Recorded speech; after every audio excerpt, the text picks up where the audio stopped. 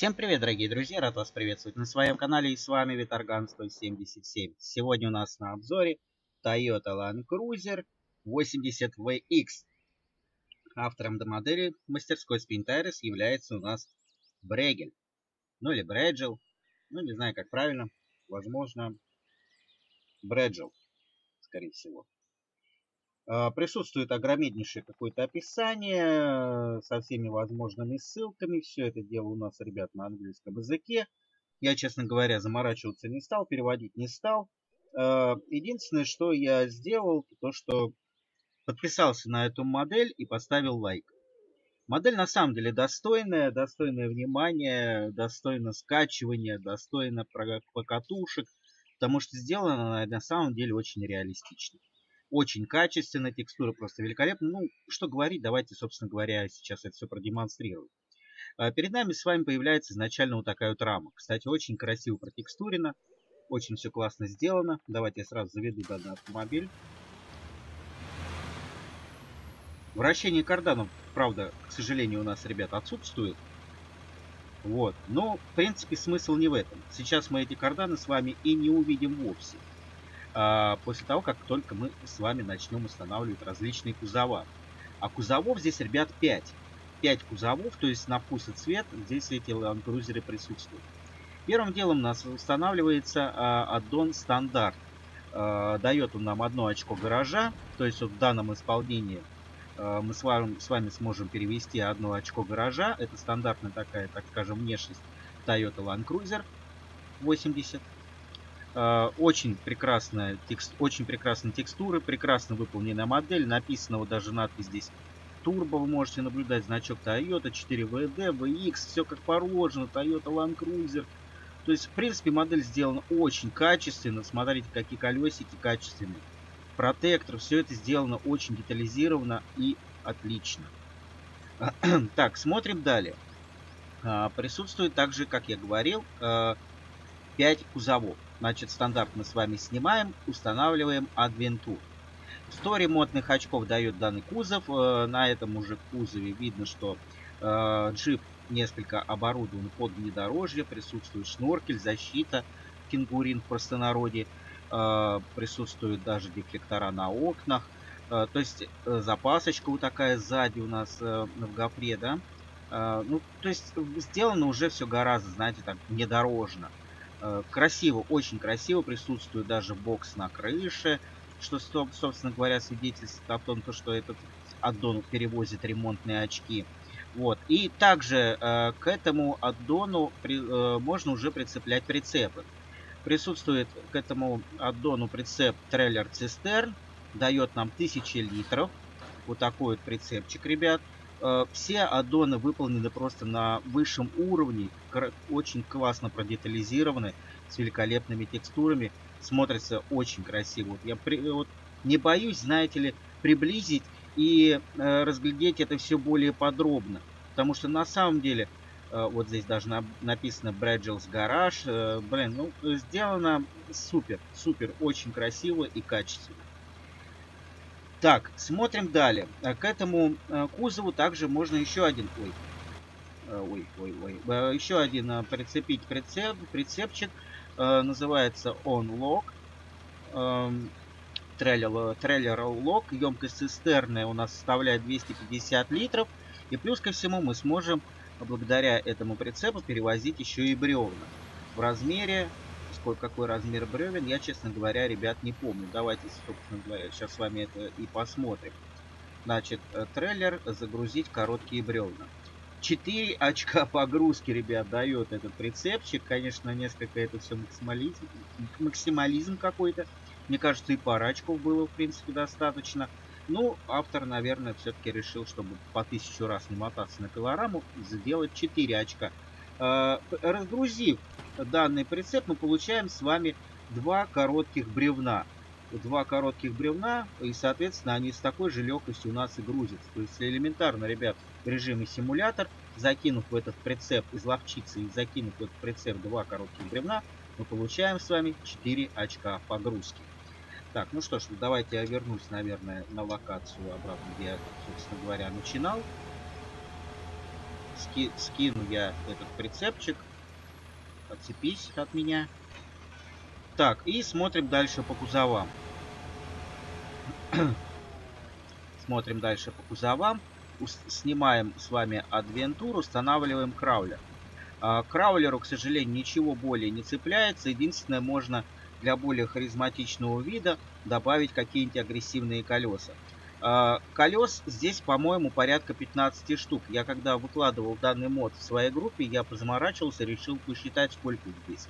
Порядка 15 видов колес. Вот чем дальше, так скажем, по списку прогонять вот эти вот колеса, тем вот эти колеса, они агрессивнее становятся по протектору. Вот, как-то вот так вот это сделано. Кстати, тоже неплохая задумка. А то они, знаете ли, могут быть все вперемешку. А это чем дальше по списку листаете колеса, тем более агрессивный протектор вы получаете. Мне кажется, это именно так было задумано. Ну, к краулеру, к сожалению, у нас никакие прицепы не цепляются, но, в принципе, они и нафиг ему не нужны. И также кузов краулера нам не дают ни ремонта, ни бензина, ничего подобного, ни очки гаража. Снимаю я, пожалуй, краулер, устанавливаю я эксплойер. Эксплойер нам дает емкость цистерны 150 литров и сколько? 200 ремонтных очков. Ну, в принципе, данный аддон на самом деле свидетельствует о том, что он перевозит как ремонт, который, скорее всего, поместился вот в этот ящик сзади, да, и также, собственно говоря, цистерночки, канистрочки, вот они есть, здесь даже вот ящик есть. К этому кузову у нас еще также прилагается запаска. Два вида запасок. Bregel и Savera Комода. Вот, то есть установив любую из этих запасок, вы в списке колес найдете альтернативу по внешности. То есть, так скажем, синхрон такой будет, что запаска, что колеса. Сейчас я демонстрировать не стану, список на самом деле, ну, хотя, знаете, по списку они именно так и будут называться. Вот, Savera, так, это не эти только. Что я установил? Savera Комода, да? Savera Комода. Вот, Savera Комода 35. Оно? Нет, не оно. Хотя название похоже. Savera. Фиг его знает, ребят. Ну, они есть... А, вот мне они, да. Вот, это вот идентичные тем, которые у нас, собственно говоря, на запаске. И прицеп у нас прицепляется, называется он кемпер. Вот этот кемпер у нас по функционалу что везет? 4 очка гаража. То есть одной ходкой с данным прицепом мы спокойно можем открыть гараж. Вот, очень классный джип, на самом деле, блин. Ну, даже, честно говоря, есть у меня такие небольшие задумки стримануть на какой-нибудь карте вот именно вот на этих джипах. Так, далее. Отцепляю прицепчик, снимаю эксплойер, устанавливаю эксплойер EOX. То есть такой более, так скажем, харизматичной внешностью. То есть здесь уже присутствуют различные наклейки на кузове. Аддон, в принципе, идентичный предыдущему. Точно так же расположены ремонтные, так скажем, части, канистры, ящик сзади. Также присутствует место для запаски. И, естественно, мы сможем с вами еще сюда и прицепить также кемпер. То есть это вот такой вот у нас, так скажем, аддон. Вот такой, да? Давайте я его поближе еще продемонстрирую. Сзади, спереди, что называется. А то я как-то прилепил в предыдущий раз и на это дело плюнул. Вот так вот он, собственно говоря, смотрится. Классненький, симпотненький, сделан просто великолепно. Кстати, я что-то не все, по-моему, прицепы посмотрел. Это тоже не есть хорошо. Есть у нас цистерна, но для цистерны нам нужно установить кузов Адвентур. Вот устанавливается нет, я цистерну устанавливал.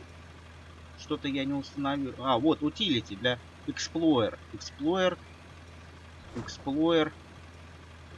Или вот... вот. Нет. Вот. Все нормально. Можно вот такую ремочку поставить. 500 ремонтных очков вот в этом прицепе у нас с вами будет.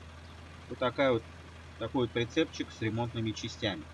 Ну, по аддонам, ребят, я думаю, этого вполне достаточно. По-моему, я все продемонстрировал из всего списка.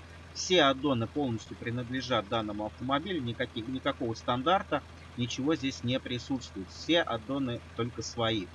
И 15 видов колес, конечно, они мне безумно даже приятно удивили. Вот, ну, дальше. Ладно, скидываю я на прицеп, устанавливаю я запаску. Какая там она у нас получилась? Нет, я не хочу, что-то как-то она гладенькая. Вот такую запаску я устанавливаю. Кстати, вот точно такие же колеса у нас сейчас как раз-таки одеты. Ну, раз кузов у нас, так скажем, экспедиционный, давайте по полигону я проведу такую, так скажем, экспедицию. Прокатимся не по какому-то определенному маршруту, а сделаем такую импровизацию по катушку, по полигону. Посмотрим вообще, как он вообще, этот мод в целом будет себя вести на этом полигоне. Потому что ограничиться какой-то специальной программой, так скажем, специальному маршруту, который принадлежит для джипов, это было бы несколько неправильно, когда мы едем на столь красивом моде. Поэтому я расширю, так скажем, обзор данного мода лишь потому, что, ребят, я вчера вот на нем этом моде покатался, получил огромнейшее удовольствие просто-напросто от этих покатушек.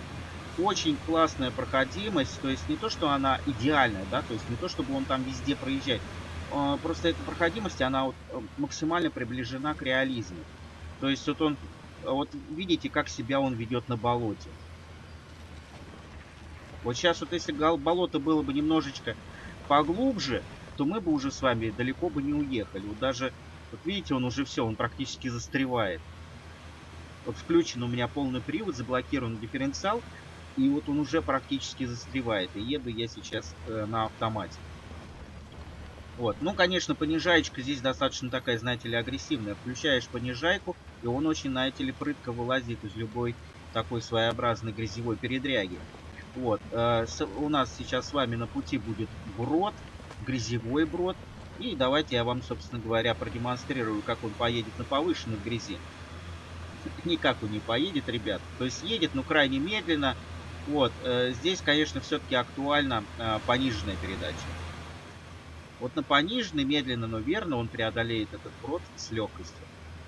Вчера я раза 3, наверное, по полигону катался на этом моде. Честно говоря, мне безумно очень понравился этот мод. Я с огромной радостью катался. Вот. И решил все-таки записать обзор на эту машину. Блин, ну, на самом деле она классная. Несмотря на то, что даже она и выложена была уже в мастерской Спинтарис достаточно давно. Вот, все равно все-таки я решился записать на него обзор. Смотрите, какая внешность. Блин, ну разве не классный? По моему мнению, очень даже классный. Ну, сделать скрины, знаете ли, и выложить в группе, что, в принципе, я до этого и сделал. Вот, это может каждый, и скриншоты, они все-таки не передают ту атмосферу, так скажем, этого мода. Потому что, ну, как можно на скриншотах разглядеть, как он себя поведет в том или ином грязевом месте, да? Не посмотришь поведение этого автомобиля. А все-таки на видеообзоре, я думаю, это более, так скажем, понятно. И желание скачать этот мод появится буквально у каждого. Здесь у нас такой двор лесной, грязевая дорога лесная, корешки вон торчат. Блин, ну, полигон, ребят, на самом деле очень классный. И для тех, кто еще не знает, буквально вчера Псих 19.ру в своей группе сделал новость о том, что данный полигон, ребят, будет платный. Не расстраивайтесь, на самом деле, хоть он и будет платный, он не будет недорогой. То есть он будет гораздо дешевле, чем приватные моды, хотя Псих 19.ру очень большое количество времени затратил на, так скажем, изготовление данного полигона. Тестировали мы этот полигон вдоль и поперек буквально с нуля вместе. Он что-то делал, тут же мне скидывал. Блин, конечно, болтовня болтовней, но я, по-моему, застрял. Хотя вчера я здесь ездил, и я проехал на повышенном. Во-во-во, пошел, отлично. Вот, тестировали буквально вместе с ним. Я был в восторге изначально от этого полигона. Фантазия у Психа 19.ру, конечно, обалденная. Посмотрите, какие красивые места на этом полигоне. В принципе, данная местность, она по большему счету рассчитана для грузовиков. Для теста грузовиков. Я, так скажем, несколько отдалился от маршрута джиперского. Вот. Но, тем не менее, прокатиться по полигону, я считаю, будет не лишним. Тем более, что на таком красивом моде. Красивом, качественном и функциональном. Впереди у нас мостик. В принципе, ничего криминального. Идеально проехали. То есть вот в это озерцо, так скажем, затопленное место, я нырять не стану. Потому что я тут на днях уже, ну, вчера буквально, да, я нырнул и застрял. Потому что все-таки, я еще раз повторюсь, данное место, оно больше рассчитано на грузовики, нежели на джипы. Вот. Легковушкам здесь и вовсе делать нечего. У джипы здесь еще более-менее кое-как едут. Давайте попробуем, может, здесь проехать. Потому что в прошлый раз я вообще вот так вот объезжал. Побоялся я вообще заезжать потом в воду. Не, вот здесь проехал, смотрите. А здесь с вами давайте спустимся вниз по руслу реки. Я думаю, ничего с нами не случится. Хотя урон уже старается нам нанестись. Несмотря на то, что шноркель еще очень даже высоко. Но, тем не менее, здесь, видать, все-таки урон он не рассчитан на высоту шноркеля. Просто сделан, грубо говоря, полобовое стекло. Это, наверное, единственный минус, который я нашел в этом моде. И то это, знаете ли, чрезмерным каким-то минусом и не назовешь. Ну, блин, офигенный просто мод. Очень красивый и смотрится очень реалистично. Даже делая скриншоты, мне потом писали, что, блин, какой классный мод. И драйвер 51 Rus тоже обладает данным модом. То есть он скачал, и он ему тоже понравился. Вот. Он даже в комментариях скрин свой добавлял с этим ландкрузером. Блин, ну, на самом деле, видать, он многим пришелся по нраву, этот автомобиль. На самом деле, я не знаю, кому он может прийти не по нраву. Очень функциональный, от перевозки бревен до доставки очков гаража, да и да банально даже просто для покатушек. Собственно говоря, мы сейчас с вами и делаем. Просто катаемся в свое удовольствие. Экспедиционный кузов у нас напялен. Вот, и, собственно говоря, мы с вами проводим такую экспедицию по полигону. Здесь есть где развернуться, полигон очень большой. Чего здесь на этом полигоне только нет. Ну, собственно говоря, вы сами сейчас наблюдаете. Вот вроде бы ехали не так давно по, так скажем, травке, да, там дорожка какая-то такая вот была, да. Вот, и тут же мы с вами уже попадаем в такую грязюку. Вот. Здесь несколько полос грязевых, и каждая из них все глубже и глубже и глубже. Вот, по-моему, вот эта полоса, она самая такая агрессивная. Но я не залезаю в самую глубь лужи, потому что боюсь, мы там застрянем просто-напросто. Я вот по краешку, так скажем, этой грязи проеду, чтобы уж не терять время на обзоре, а то это мы с вами очень надолго задержимся. Вот, и, грубо говоря, месить грязь, то, как я буду месить грязь, это мало кому интересно. Так, здесь я не помню, где я ехал, честно говоря, по-моему, как-то вот так. Главное, в пенек не упереться. Так, елочка долой. Прошу прощения. Так, давайте как-нибудь здесь с вами это место объедем. Знаете, вот я вчера, когда ехал, выработал такой своеобразный джиперский маршрут. Вот. По-моему, очень даже прикольные места я проезжаю, пока еду на этом ландкрузере. Мне кажется, для джипов самое оно потом будет. В болото, ребят, не лезу, потому что многие, наверное, смотря обзор, сказали, вот, блин, да что ты в лужу-то не полезешь. Не лезу по тем простым причинам, что здесь он застрянет. Вчера, наверное, минут, не знаю, наверное, более 5 минут потратил для того, чтобы отсюда вылезти. Вот, а держим мы с вами сейчас путь на площадку. То есть я хотел бы все-таки прокатиться немножко по площадке на этом автомобиле. Вот, ну, мне кажется, это было бы прикольно.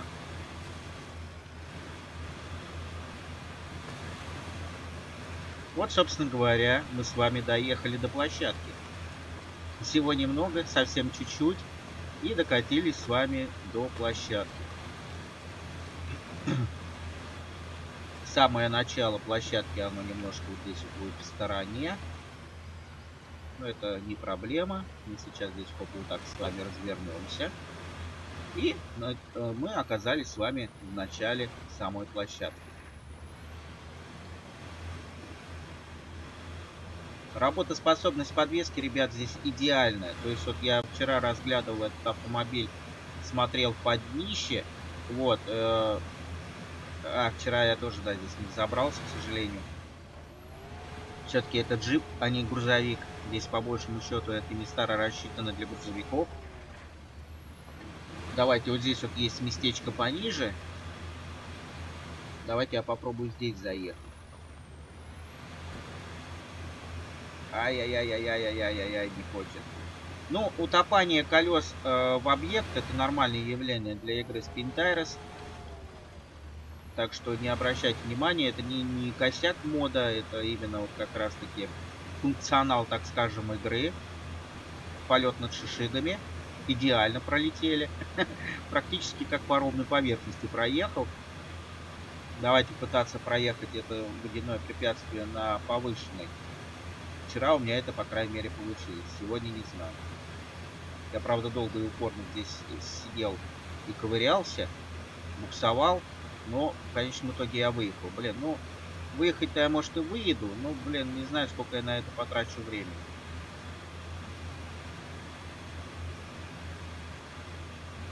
Давайте, наверное, все-таки пониженную, что ли, включим. Или не включим. Или все-таки заедешь ты, докопаешься до истины. И заедешь, или не заедешь. Ладно, давайте включу пониженную, а то это очень долго будет. На пониженной, я думаю, он выйдет. Да, выехал. Идеально, идеально просто проходимость, ребят. Очень качественно сделан мод. Так что скачайте по-любому, просто по-любому. Так, на повышенной проходим с вами змейку. Ну, здесь на джипике, конечно, грех ее не пройти. Я думаю, если уж грузовики проходят эту змейку, то на джипе вообще как нифиг делать. Элементарно просто. По большему счету, данное место, данная площадка предназначена для теста грузовиков. Вот, даже не знаю, стоит ли вообще заезжать там на всякие парковки задом. По большему счету, здесь уж грузовики, если заезжают, то уж что там заехать стоит джипу.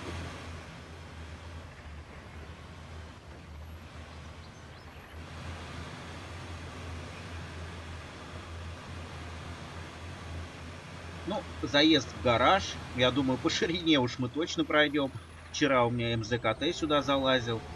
Вот, ну уж Toyota Land Cruiser залезет подавно, вот, пожалуйста.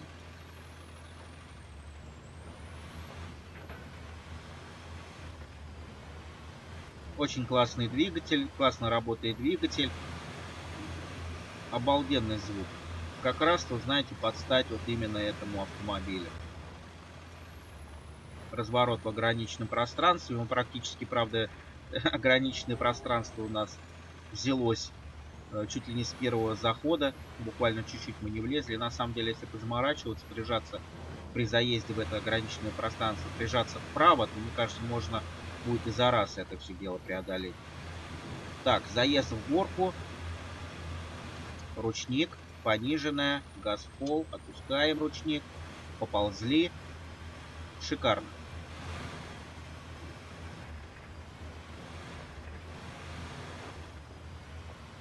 Так. Проедемся по мостику. Не провалится ли он там? Идеально. Просто шикарно. Ну вот, стартанули мы с вами возле гаража для джипов, а приехали мы с вами к гаражу для грузовиков. Вот, и здесь у нас с вами пойдет полоса разгона. Я думаю, все уже помнят по моим обзорам, то, что недалеко от гаража грузовиков есть полоса разгона. Сейчас мы с вами, собственно говоря, по ней и прокатимся. Посмотрим, насколько быстрый будет этот мод на этой полосе. В принципе, я тестирую на полосу разгона без задонов, но, знаете ли, по-моему, это было бы неправильно. В данном моде неправильно. Потому что, ну что, блин, с одной рамой ехать как-то не прикольно, по-моему.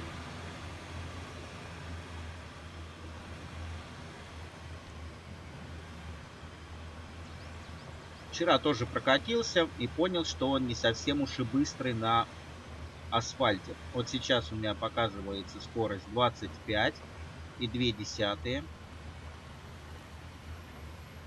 25,8. Ой, 27 даже было с чем-то. 27,1, по-моему.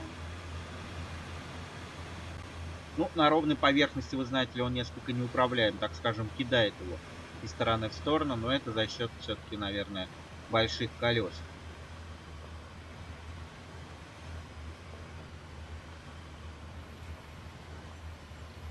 Так, ну что, все, более 27 мы не поедем, я так предполагаю. Конечно, низковатая скорость для такого джипа, потому что вроде как и грузовики-то летают там под 40. Вот, а это вроде бы и джип, он еще, по идее, должен быстрее ехать, но, к сожалению, он на это не способен. Ну, ладно, ничего страшного. Все-таки преимущественно в игре Spin Tires у нас грязевая поверхность, летать нам особо негде. Вот, поэтому я считаю, что скорость, в принципе, в самой игре, вот Spin Tires, она не показатель. Вот, но полоса разгона она есть, будет, потому что все-таки это тест автомобиля. Я считаю, это неотъемлемая часть для теста. Ну, вот, собственно говоря, мы с вами и доехали до пятачка, до финишного, так скажем, места. Обязательно круг почета. Открываю таким вот образом автомобили. И на этом заканчиваю свой обзор. Я думаю, данный мод понравился, ребят, вам всем. Скачайте его обязательно, протестируйте его, покатайтесь, пройдите, может быть, даже какие-то карты на нем. Потому что мод на самом деле сделан очень качественно, ездить на нем одно удовольствие. Всем большое спасибо за просмотр, подписывайтесь на мой канал, ставьте лайки, не забывайте вступать в мою группу ВКонтакте Виторган 177 Screen. Скачать вы данный мод сможете в моей группе, увидев ссылку под видео и на сайте STMOS. Всем спасибо и всем пока.